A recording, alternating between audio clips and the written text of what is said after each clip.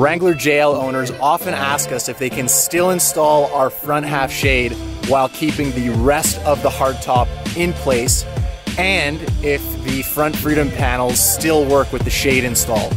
I'm here to tell you that yes, our front half shade can be installed by only removing the front Freedom panels and leaving the rest of the hardtop in place. And yes, you can still reinstall your front Freedom panels while keeping the sunshade installed. There are no modifications to do, no loosening of any bungees, no rolling back of the shade itself. It stays on as is, and you still retain access to all of the Freedom panel latches.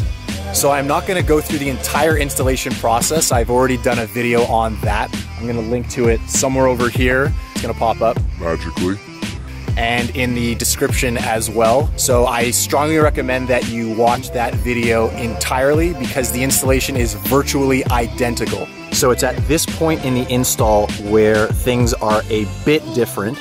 So you're going to have your 4 T-bar bungees in place, and you're going to have the 2 bungees on the driver's side and 2 on the passenger side done. So all that's left are the corners and the center rear grommets where the bungee goes over the soundbar. So let me show you how to do that. With this point, you're going to have 4 bungees left. Grab the medium-sized bungee, feed it through the grommet like so, and then you're going to want to slide it in between the soundbar and the hardtop until it pops out on the other side. Grab it with your other hand. So if you have a 4-door, I recommend having the door open like I do and just grabbing it and then pulling it back around onto the bungee ball. Now we're just going to repeat the exact same process on the passenger side corner.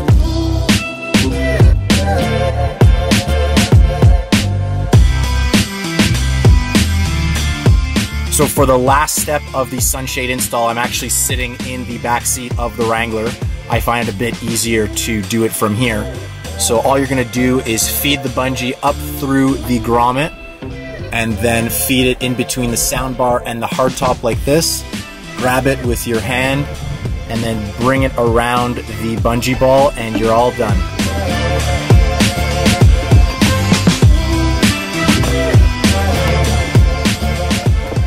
So that is how you install our front half shade on a hardtop equipped Jeep Wrangler JL. The very last thing I want to show you is how to reinstall your Freedom panels with the sunshade still installed, and to show you that you still retain access to all of the latches. So we have our passenger side Freedom panel. Make sure that the latch is in this position. Do exactly what you would normally do. Only this time, you'll just have to move the sunshade a bit out of the way, and you can still close down the latch. Again, with this one, you'll have to just reach in between. You still have full access to all of the latches.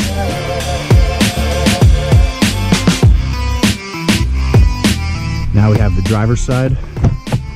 Open this up. Make sure that your sun visor's down. Latch is in the open position. Freedom panel on. You can move the shade a bit out of the way. Line up the peg. Now you can close down that latch. This one. This one. That's it. Plus, the Alien Sunshade acts as a nice headliner when you have the Freedom panels back on.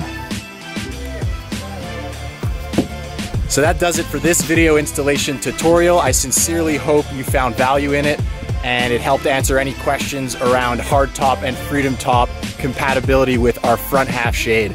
If you're looking to purchase your very own Alien Sunshade for your Jeep, I'll include a link in the description with our website. And if you're already an Alien Sunshade customer and just finished up the installation of your brand new sunshade, great, welcome to Team Alien.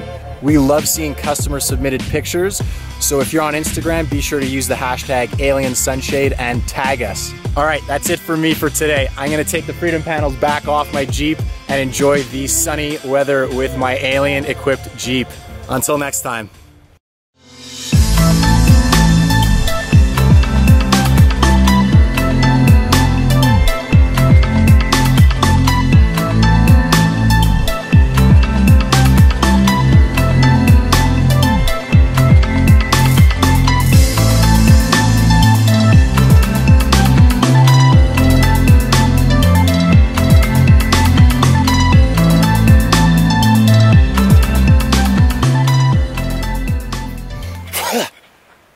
Damn bugs.